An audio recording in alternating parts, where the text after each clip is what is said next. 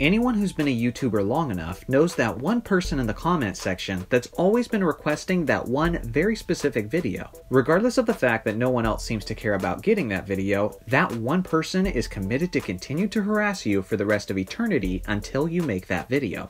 For the last 2 years, this has been my mom.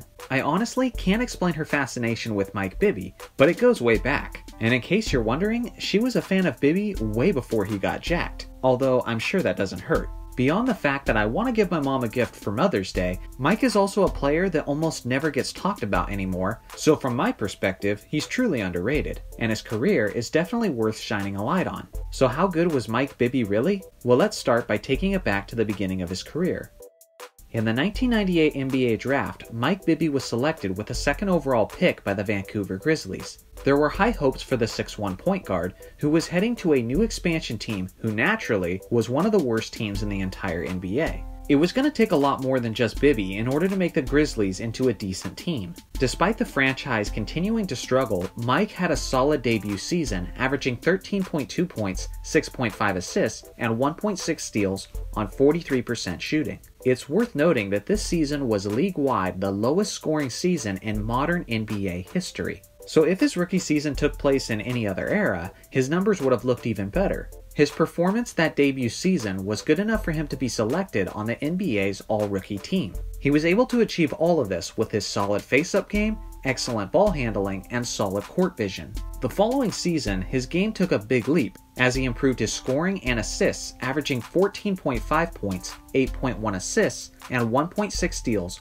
on 44.5% shooting. He was also quickly becoming a strong threat from three-point range, as he started his career only shooting 20% from that distance, but by his 5th year in the league, he was shooting a lethal 41% from three-point range. The numbers looked good, and his solid play on the court was getting noticed, but after 3 years, the Grizzlies roster overall was still absolutely terrible, winning only 53 games and losing 161 over those first few seasons with Bibby. The Vancouver Grizzlies organization was then moving to Memphis, and along with that, they felt it was time to shake things up, so they traded Mike Bibby to the Sacramento Kings for a package involving Jason Williams. His surroundings had changed immediately. Bibby was going from one of the worst teams in the league to a serious title contender. The 23-year-old fit right in, and quickly became one of the leaders of that elite and deep Kings roster. He was also able to play less minutes now, and reserve himself for the playoffs due to his backup being Bobby Jackson, who was consistently a 6th Man of the Year candidate.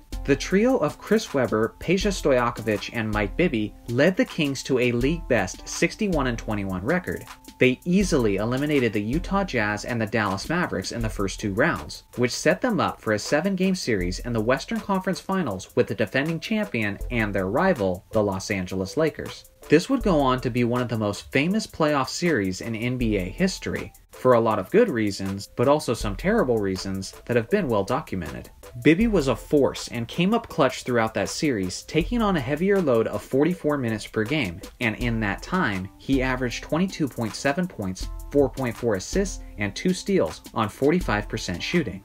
This also included the game-winning shot of the crucial 5th game of the series. If it wasn't for that corrupt referee scandal, there's a strong likelihood that Mike Bibby and the Kings are the 2002 NBA champions. They certainly would have destroyed the New Jersey Nets in the finals if they had got past the Lakers. Although Bibby's game would continue to improve in the next few years, unfortunately, this 2002 series was the closest he would ever come to winning an NBA championship.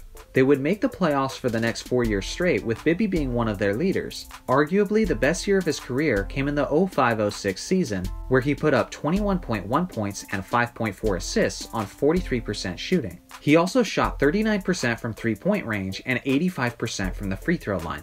As the Kings' window was beginning to close, they traded Bibby during the 2008 season to the Atlanta Hawks. He had a couple good seasons there, and the Hawks made the playoffs a couple times, but his decline started soon thereafter, and he finished out his career as a member of the Wizards, Knicks, and Heat. So just how good was Mike Bibby really? Well, he was a pretty good scorer and a pretty good facilitator, and one of the big game performers of that time. He never made an all-star team, but I would argue that he was certainly an all-star caliber player for a few years. But the Western Conference was extremely loaded with amazing point guards in those seasons, so I know that definitely contributed to keeping him out. He was never on a championship team, although he should have been, and instead, he's remembered as one of the better players on one of the greatest teams to never win an NBA championship. Let me know in the comments section how good Mike Bibby was in your own words. Happy Mother's Day, Mom, and to all the moms out there.